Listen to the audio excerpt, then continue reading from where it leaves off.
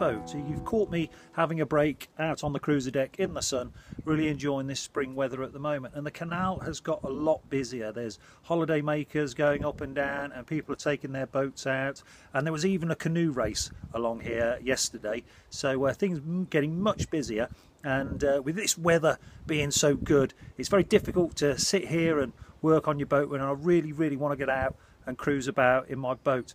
But last week I should have put a video up, so I apologise for that, and I didn't. I had my daughter with me for 2 days, and I couldn't really work on the boat with her with me. It was just not practical and safe. So we ended up taking the boat out, mooring up just down by the winding hole and having a bit of a picnic and feeding the ducks in this sort of weather, and it was fantastic. And it's exactly the sort of thing I want to do when the boat is finished, or in a more finished state. So when we last spoke, I answered some of your questions and told you my plans for what I wanted to do for the summer, but we didn't cover what the work was or where I was with the work on the boat. Now, I left that because I didn't think I'd progressed far enough, but when I went back and watched my last but one video, I have actually progressed quite a bit. So let's go inside and have a look at where I am. Okay, when we last spoke, I put the control panel in, and I've got my voltmeter working now. And we started lining out the top half of the boat, which is all these plywood sides all the way down to there. And I've actually finished and started coming down the other side. That is all complete as well, all the plywood sides all the way down.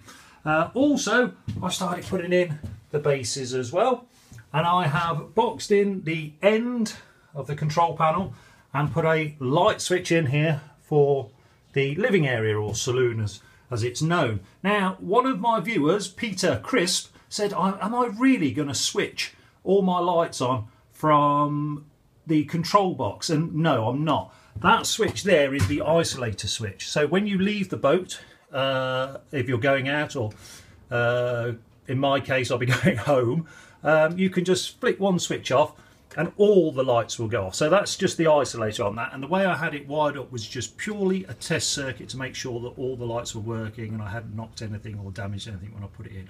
Now I have connected up the battery, hence the voltage, and put in the switches for each of the individual rooms. So the isolator switch is on, you can see by that little red marker there, and I've got these nice little switches here, got these off eBay. They weren't too expensive, quite tasteful, quite like them.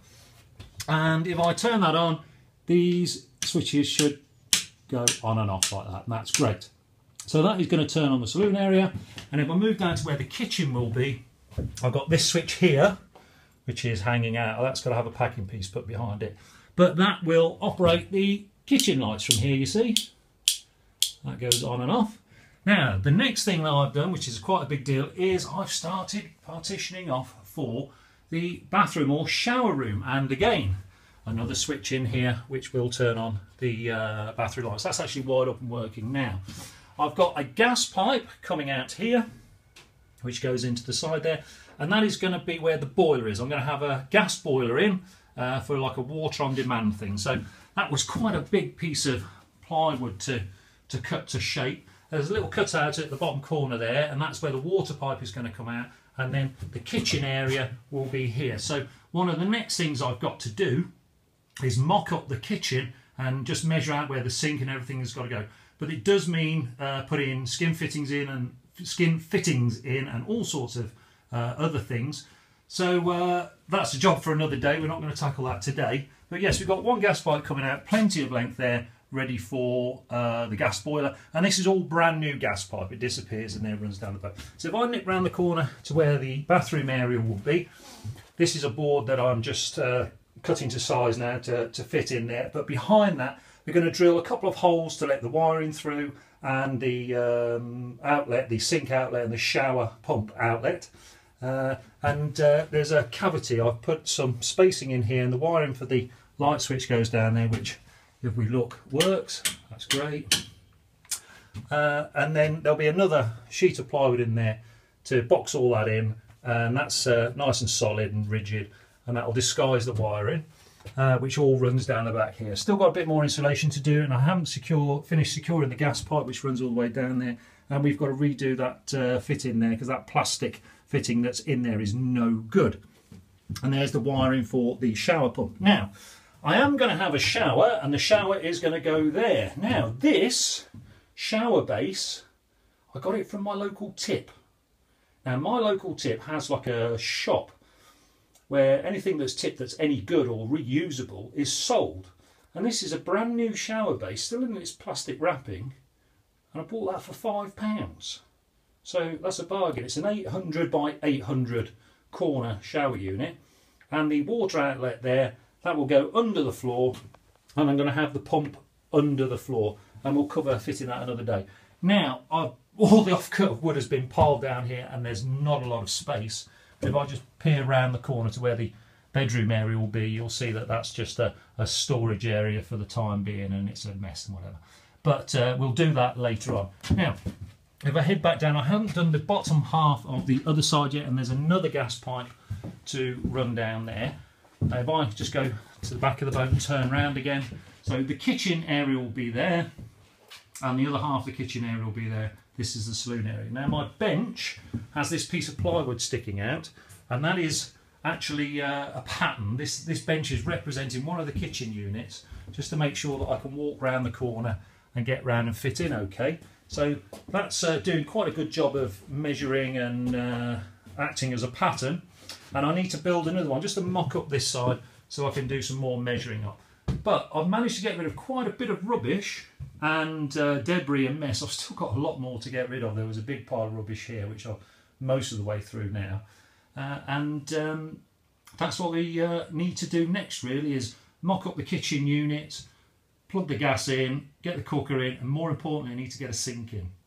Now, I have bought a water pump. Now, I don't know if you can see that because that's right down in the bedroom area, and there are water pipes. So all these great pipes here, that's the water. They just need feeding behind these partitions once they're secured, and all the isolators and valves are actually there. This is just piled out the way at the minute, and then somewhere down there is my water pump, which is just behind that piece of wood.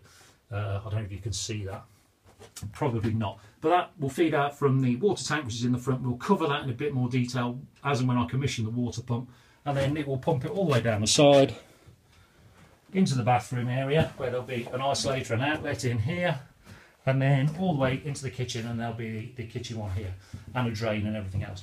Now, it's worth mentioning that when you move your the configuration of your boat about from what it used to be, not so much with new boats, but definitely with older boats, there are fittings and all sorts of things that are left from the previous fit out, and they need to be dealt with.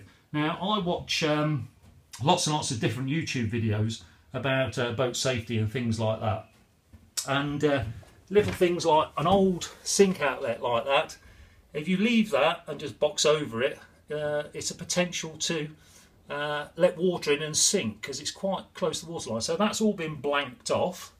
I had to buy a blank and run the threads out, and I ended up having to buy an 1.25 inch tap off eBay to run the threads out so I could get these blanks in. So if I can turn around, that's pretty much where we are with the build of the boat. Now, the next thing to do is obviously get cracking on the kitchen area and get a working sink in, and get the bathroom area done. I'm having a chemical toilet, so I should be able to get a toilet on the go reasonably easily.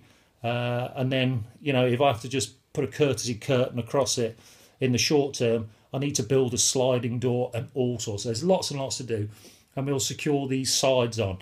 Now, I have been watching narrowboat Helen videos, a chap up north somewhere called Phil. He's now sold his boat, unfortunately, but he had some quite good tips for fitting his boat out.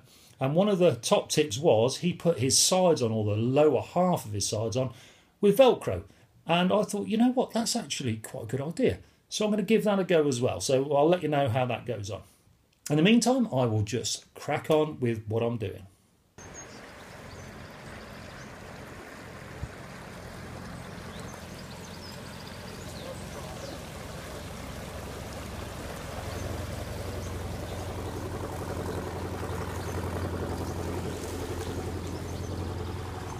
That's the first GRP boat I've seen this year, So that's it for another episode. Sorry it's so short, but it was just a bit of a catch-up for you.